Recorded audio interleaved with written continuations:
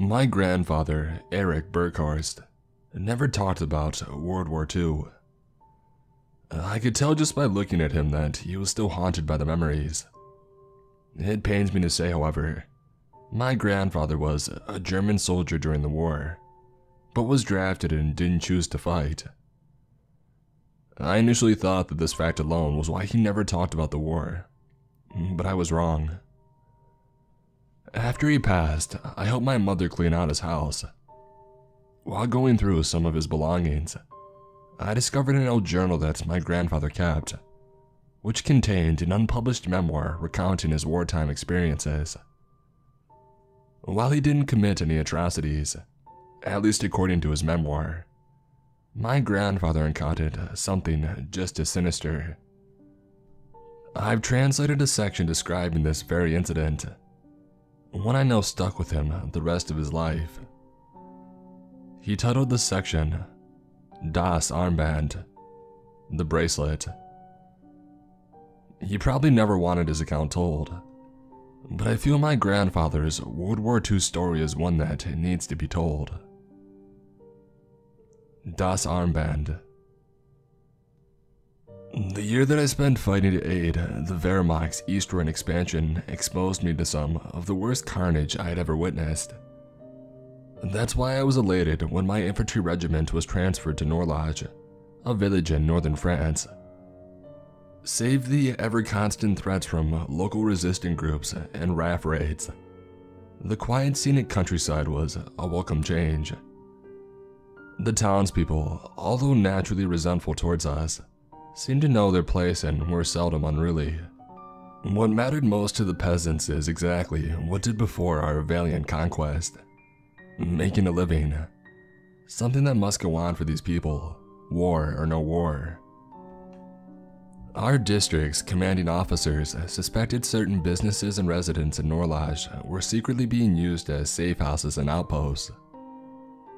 One particular establishment was Taverne Coterie, a popular spot among both the townspeople and troops. I and some of my fellow soldiers were regulars at the tavern, and became acquainted with the owners, Jean and Elise Neveu. Madame Elise was warm and personable, who took time to learn everyone's names that stepped into her tavern, and always made you feel welcome. She was scorned by some locals for doing so, but Madame Elise acted very motherly towards the younger German soldiers. We think it's because she knew that we weren't here by choice, or was trying to have us let our guards down. Despite ultimately being a conquered peasant, she was on good terms with us, but knew our sentiments could shift instantly. Monsieur Jean, on the other hand, was a sad, cold, and unfriendly human being. He spent most of his time behind the bar or one of the back rooms, rarely interacting with customers, and he treated his wife like a dog. I remember seeing the pain and sorrow in Madame Elise's eyes some days, as she fought to keep a smile across her face. I was at the tavern with my regular band of soldiers, Privates Birch, Schultz, and Lance Corporal Welch. We were seated at our usual table nestled in one of the tavern's corners, while waiting for Sergeant Jaeger, who wanted to share some news with us from the barracks. Jaeger arrived shortly after we were seated, and was quickly greeted by Madame Elise. After she departed, Jaeger motioned for us to lean in closer so nobody else could hear him speak. One of Jaeger's contacts claimed that the Nevius were hiding a priceless gold, diamond-encrusted bracelet, purportedly dating back to the Capian dynasty. For what purpose are they storing it? Schultz asked. A post-war nest egg, fun for the resistance. It doesn't matter, Jaeger replied. They're sitting on a vast fortune that's ripe for the taking, and I say we make that taking ours. We were interrupted by Fiona, one of the tavern's waitresses, who brought us our round of drinks, and made some coy small talk with our table. She was hard to miss with her slim proportionate figure, long curly black hair, luscious red lips, and radiant light green eyes.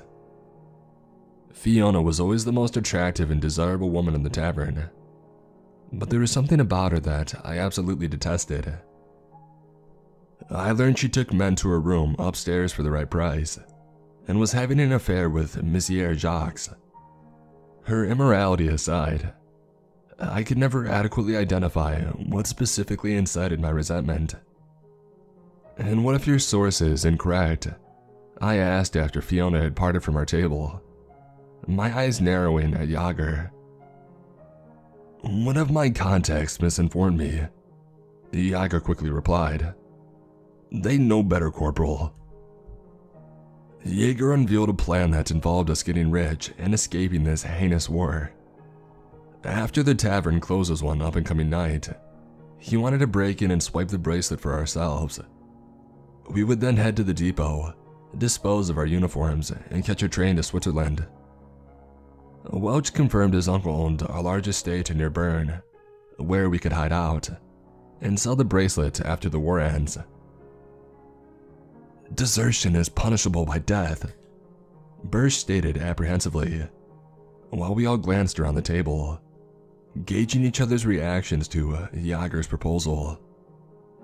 "Only if we get caught," Jaeger confidently replied. Everyone at this table experienced this war's carnage firsthand. We have all sacrificed for the Reich. We're all competent, honorable men that fought alongside each other and deserve better. We would be fools for passing on such a bountiful gain, and a chance to emancipate ourselves as pawns at the behest of our superiors. Before Jaeger could continue, Welch asked if it was wise to disclose these pivotal details at a very tavern that we intended to raid. Jaeger's response was so cunning. It expunged any doubts I had about this plan going awry. "The safest place to plot against your target is right under their noses." When he didn't receive any objections, Jaeger said his contact confirmed the bracelet was hidden within one of the tavern bedroom walls. Madame Elise was completely unaware of the jewel, or that Monsieur Jean and Fiona were apparently planning on eloping with the bracelet.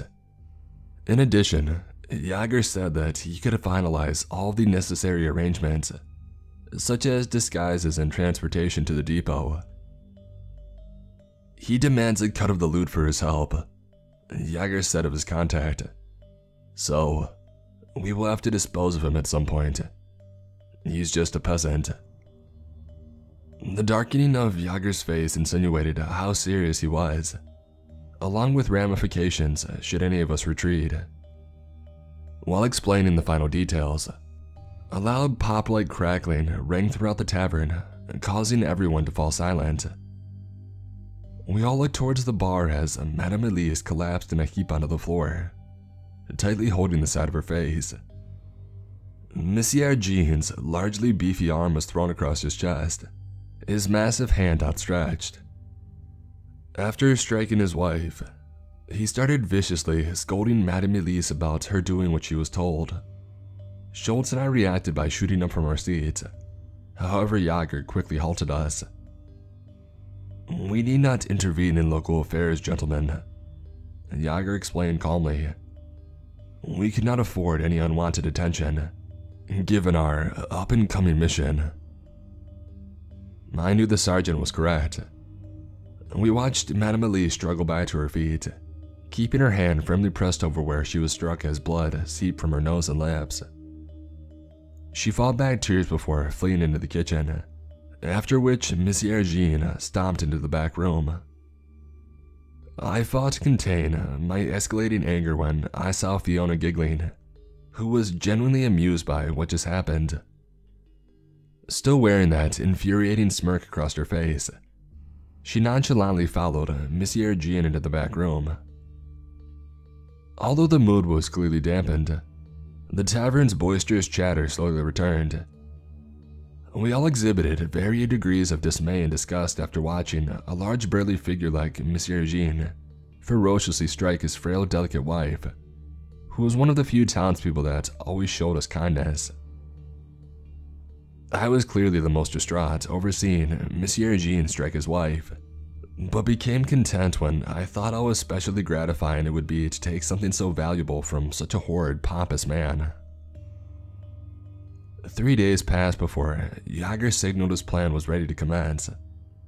We were to rendezvous around midnight at the abandoned barn not far from the tavern. I left the barracks with Birch, who professed his doubts and apprehension about Jaeger's plan, along with the fatal consequences of being caught. While cutting through a patch of dense woods, Birch asked if I trusted him to not speak a word of this to anyone if he returned to the barracks. Upon realizing his intent to retreat, I was forced to kill him. I told Birch he was right about having his doubts, and I gave him my blessing, which was enough to let his guard down. The second that he turned his back, I sank the entire blade of my dagger in back of his skull. I killed many during the war, but Birch was the first time I ever used a knife. The feeling was much more personal and intimate than a gun, which was something I never dwelled on until recently. Killing Birch also meant a bigger cut for the rest of us, which was probably why nobody seemed profoundly impacted when I relayed the news. The others, especially Jaeger, knew that it had to be done. Those were the consequences.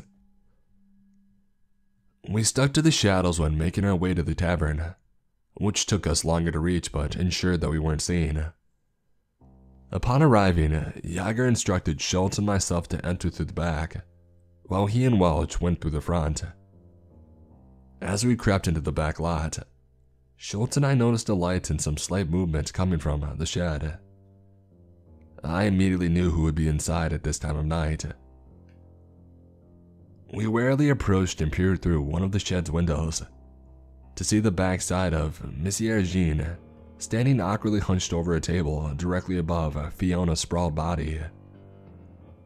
Monsieur Jean's pants were at his ankles, and Fiona's bare rotting legs were outstretched. It was obvious what they were doing.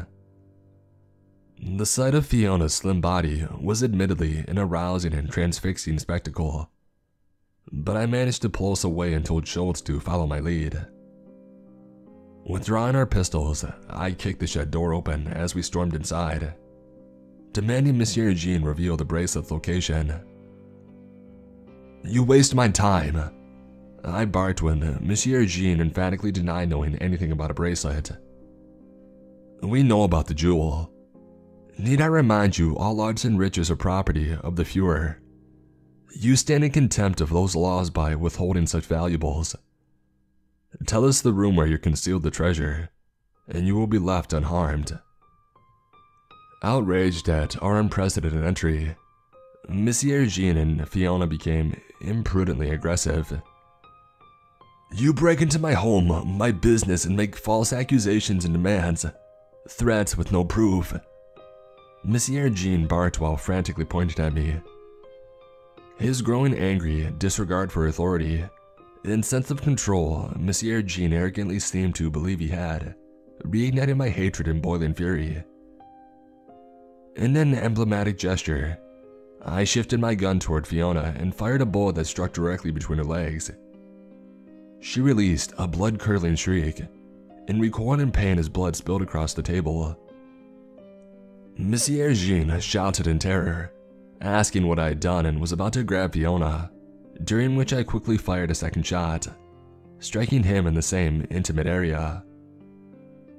"You are in no place to lecture us," I said while slowly walking up to Monsieur Jean, who wailed in agony and struggled to stay on his feet, using the table as support. "You don't understand," Monsieur Jean shakily uttered before finally collapsing. "What I understand is how undeserving you are of your kind living spouse, and pricelessness of that bracelet," I said while pinning Monsieur Jean's head against the ground with my boot. "Corporal," Schultz cried out, making me take my eyes off of Monsieur Jean only to see the bloody table strike us with ferocious speed. The impact launched us into the wall and shattered the table. Groggy and dazed from the strike, I looked up to see Fiona's contorting body. Her torso was rapidly bloating, while their face was stretching unnaturally wide, appearing as if it was about to rip apart and form 2 additional heads. She took deep, grumbly breaths that barely sounded human, and started making stiff, mechanical stomping steps in our direction. Before I could react, Schultz rose to his feet. Brandishing a metal pole, he released a frantic battle cry and blindly charged towards Fiona, who instinctively grabbed the pole when Schultz attempted to swing. Clenching his neck with her other hand, she lifted Schultz's struggling body, her tightening grip crushing his windpipe and reducing Schultz's screams to a faint, hiss-like gargle. Trapped in a fear-induced, paralytic trance, I watched Fiona clench the skin beneath Schultz's chin and slowly peel the layer off of his face.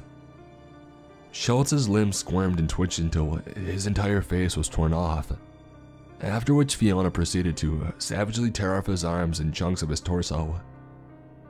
I finally managed to utter, "No," that caused her to drop Schultz's dismembered body. As I raised to my feet, Fiona's morphine head looked upwards and made a twitch-like gesture, which seemed to snap the wooden support beam running across the ceiling in 2 and bring down the shed's entire roof. While lifting myself from the rubble, I froze upon hearing those deep growls as Fiona, or whatever it was, effortlessly shifted through the fallen debris and exited the dismantled shed. I heard her slowly stomp across the lot, followed by another loud crash from her ripping the tavern's back door off its hinges. I waited for the silence to return before emerging out of the rubble, despite injuries to my arm, leg, and back. Something shifting in the debris caught my attention, which I realized was Monsieur Jean. The wooden beam impaled him through his abdomen. Blood spurted from his mouth and smashed nose each time he attempted to exhale. He clearly didn't have much time left, but he wanted his last words to be heard. "I loved my wife," he weakly gasped in between bursts of bloody coughs. "I had no choice but to bind myself to that evil, that incarnation, for my beloved Elise's sake." Monsieur Jean spent his final moments describing the morbid pact that he was forced to make. 2 years ago, Madame Elise was severely ill and on the brink of death. The entity first appeared before Monsieur Jean in the form of an elderly man, herding a bull and ram while he was walking down a nearby country road one night. After affirming its vile nature, the being said that it knew Madame Elise was in grave condition and made a proposition. She would be cured of her illness if Monsieur Jean adhered to the being's will. When he reluctantly agreed, the being made Monsieur Jean swear a blood oath that officially bound him to the entity, who said it would return in a different form. It appeared at the tavern 30 days after Madame Elise's recovery in the form of a seductive, beautiful young woman. The being said Monsieur Jean would be used to exclusively unleash his bodily fervors. He was forbidden from ever having intercourse with or show his wife any form of affection. Passing it as the waitress we all knew as Fiona, Monsieur Jean catered to the entity's malicious depravity for over 2 years, while being painstakingly forced to neglect his wife. When I asked Monsieur Jean the being's name, he fearfully uttered one word: "Asmodee. You can't imagine my pain being forced to cast my beloved wife aside. Taking this monster far and away from Elise was the ultimate sacrifice I was willing to make." Monsieur Jean sputtered during his final seconds of life. "But you sabotaged my plan, nullified our pact." I watched the life escape Monsieur Jean's face as his body went limp. There was no time to reflect on everything he had just revealed, when a shrill, agonizing shriek came from inside the tavern. I staggered across the lot and entered through the back doorway. The dark corridor led to a private dining room, which was in complete disarray. Among the smashed furniture, shattered glass, and porcelain, I noticed chunks of flesh, severed limbs, and human entrails strewn across the floor. I spotted shreds of a German uniform along with the Lance Corporal insignia, which is all I needed to deduce that these were Welch's remains. I felt my stomach churn as I was about to vomit. When I turned to leave the room, the door I came in from slammed shut, replacing my nausea with panic when it wouldn't budge open. I turned back just in time to see the door leading into the tavern's front room slowly creak open. I cringed as I slowly crept across the room, each of my steps signified by the crunching of glass and porcelain shards across the floor. My limbs were shaking as fast and uncontrollably as my heart's beat. I slowly entered the front room, which was barely illuminated by a pair of overhead lights and gas lanterns on the bar. Almost every table and chair were also overturned or destroyed. I drew out my pistol and torch, pointing both in the same direction, despite my frantically shaking hands. The torch's light revealed a macabre scene. One of the servers' bodies lay slumped in the corner of a narrow L-shaped staircase leading to the tavern's second floor. A gaping void was where the body's face should be, and her uniform's white button-down shirt was bloodied and littered with deep tears, while her entrails were spilled across the staircase's platform. The front room's far-sided chunks of flesh, entrails, limbs, and blood smeared across the floor, along with a nude, limbless, and headless torso propped against an overturned table. My heart sank when I shined the torch upon Madame Elise. Her lifeless body was folded backwards like a piece of paper over a smashed table. A massive, fist-sized chunk of her throat was ripped out, leaving her head barely attached to her body by a slim strip of skin. Her entire forehead was smashed in, and pieces of her ribs and spine pierced through her skin around the crease of her backwardly bent torso. I could still make out the welt on her face from when she was struck by Monsieur Jean, who I now know was trying to protect his wife. As I started walking up to Madame Elise's body, a creaking noise coming from the bar's opposite end made me quickly shine my torch in that direction, where I glanced upon Jager's motionless body that protruded out from behind the bar.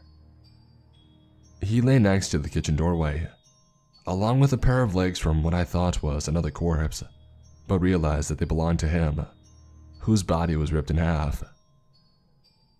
Between my smothering lightheadedness, rapidly beating heart, and violently churning stomach, I was on the brink of succumbing to the unfathomable surroundings when I noticed something glimmer in Jager's hand. The bracelet. I cautiously retrieved the jewel from Jager's rigid grip and thoroughly inspected it with my torch. Aside from the blood coating its surface, the bracelet was smooth, flawless, and lined with a half-dozen diamonds that were at least 3 carats. The bracelet had a small engraving that read, Capet 1752, with the family's signature insignia of a shield with 3 fleurs. The bracelet was undoubtedly genuine, which made me forget where I was for a brief second. While enamored with the priceless jewel, the kitchen door slowly opened. Those deep grumbles broke the timid silence.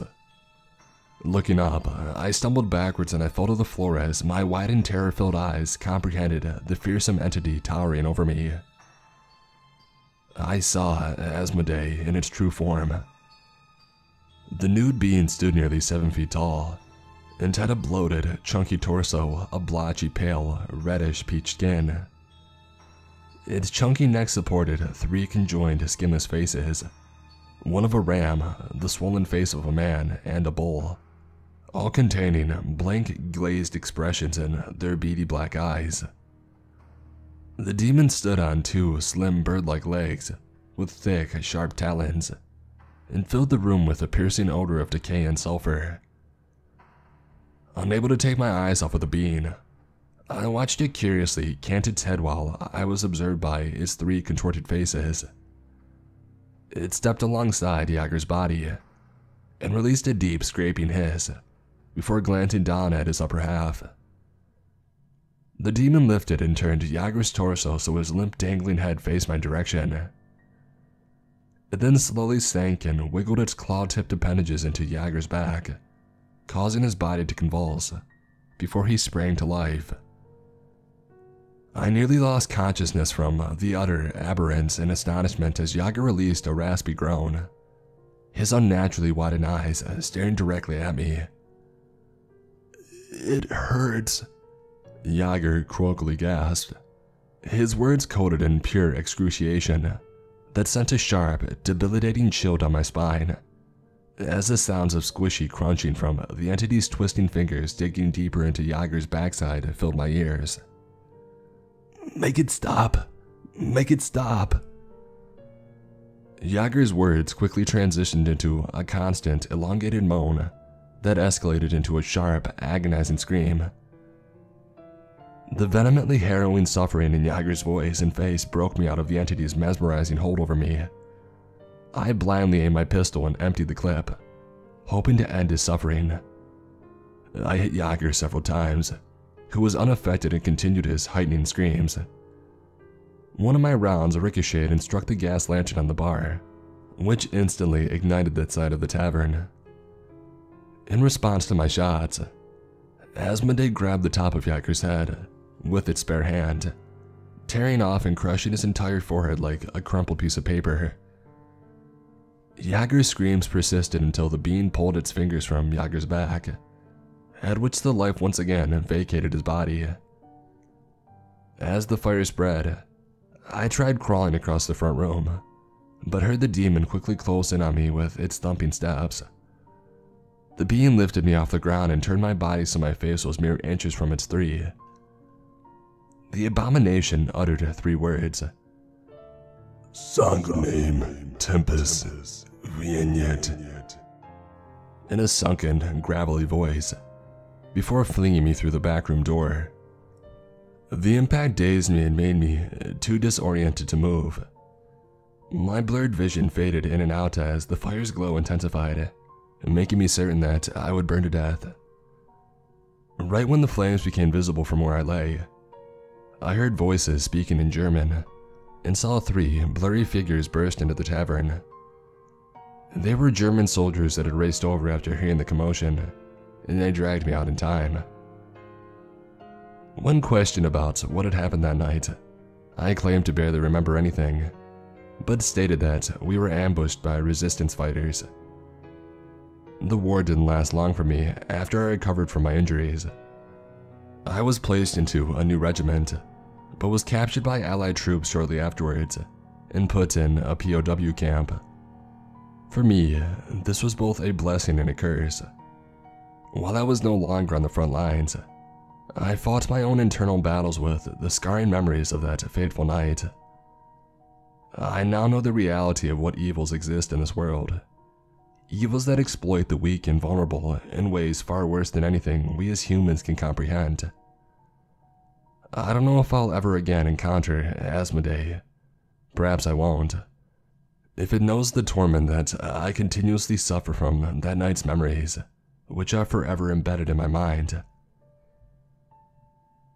My grandfather drew detailed sketches of the demonic entity in bracelets in the journal, which were as chilling as they were captivating. When I went to show my mother the memoir's translated excerpt, she happened to be going through the contents inside my grandfather's safety deposit box. "I think you would like this," my mother excitedly told me before I could say anything, and handed me a worn manila envelope.